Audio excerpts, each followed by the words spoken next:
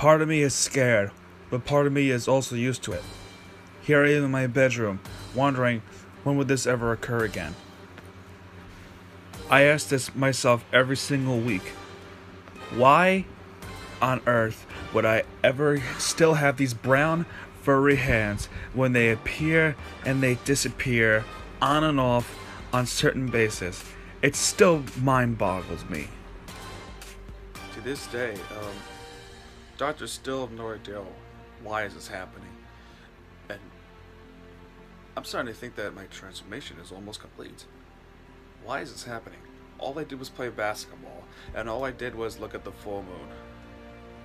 Could that be the sorcery? Could this be the day of my complete transformation? The doctors tell me that my transformation is still yet to be incomplete. And I wanted the side effects because I always get headaches, stomach aches, and paranoia.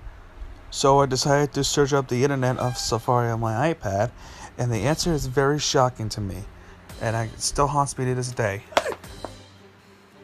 I can never forget that day.